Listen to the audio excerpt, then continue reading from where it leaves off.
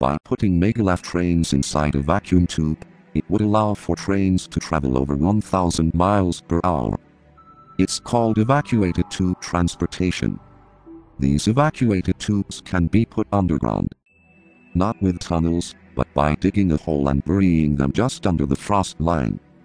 The tubes can be run down the median of interstates to get them into big cities just under the surface. 40% of your car's fuel is consumed just by moving air out of the way at cruising speeds. And as your car's speed doubles from there, that number grows exponentially.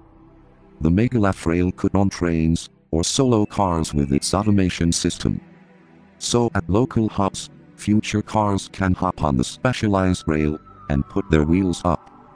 And you can sit back and relax while you cruise to your destination without stops. The rail can bend up to 90 degrees with the tube, and more maneuverable turns are allowed, especially underground. The rails can be stacked too, to squeeze into narrow medians or spaces. Freight could be transported over the lines without the use of a driver.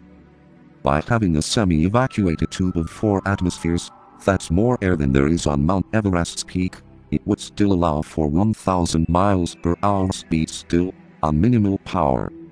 So if your pressurized car lost its pressurization, you would be okay. You would not be climbing a mountain, so your body would get enough oxygen. Even if they were not semi-evacuated tubes, these tube rails would be useful for automated driving. And turbine-generated cars could run on these rails, and never have to be fueled. There would be no need for bridges over these underground evacuated tubes. That would save big money compared to all elevated rail that is exposed to the weather.